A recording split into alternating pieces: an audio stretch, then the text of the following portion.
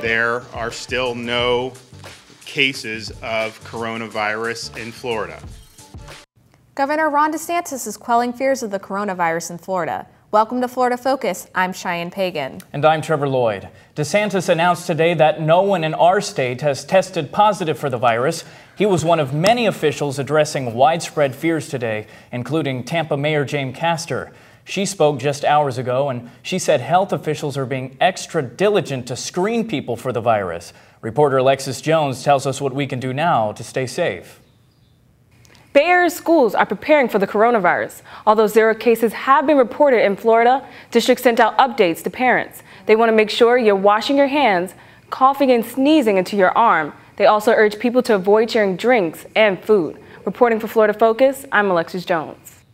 A new poll shows former Vice President Joe Biden is back on top in Florida. He leads candidate Michael Bloomberg 34% to 25% according to St. Pete polls. Early voting starts Monday in Hillsborough County.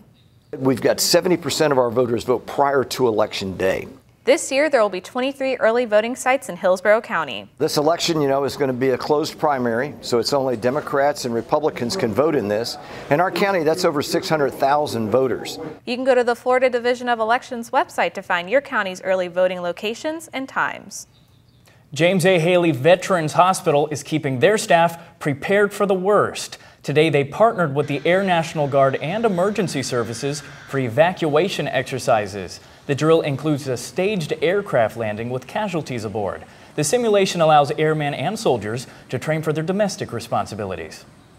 The University of South Florida is encouraging the Tampa Bay community to be more sustainable. Reporter Elizabeth Gutierrez takes us to today's Transportation Day. I'm standing on one of USF's busiest roads, a road that is now closed off for the public to walk, bike, and use their scooter. We're trying to just open people's minds to options that exist in transportation that can be healthier, safer, and more sustainable. Reporting for Florida Focus, I'm Elizabeth Gutierrez. That's all that we have for Florida Focus. Thank you for watching.